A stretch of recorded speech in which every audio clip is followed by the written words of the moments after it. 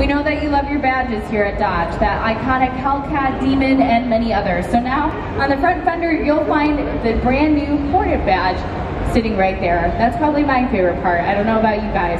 But also, we're going to offer a 4-piston Brembo braking package on this vehicle because it is a little bit faster. So you have 4 pistons on the front and 4 pistons on the back, of course, inscribed with Dodge on them.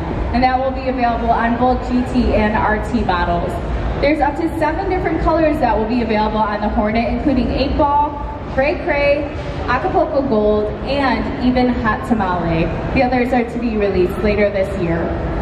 The best part about the all-new Hornet is that the GT, so that gas model, will be available in December of this year, and the hybrid will be available in spring of 2023. And you can pre-order these vehicles at your local dealer right now. The GLH package, we will have more on it in the next upcoming few weeks here, so stay tuned at Dodge.com, and you can also head there if you have any further questions about the all-new Hornet.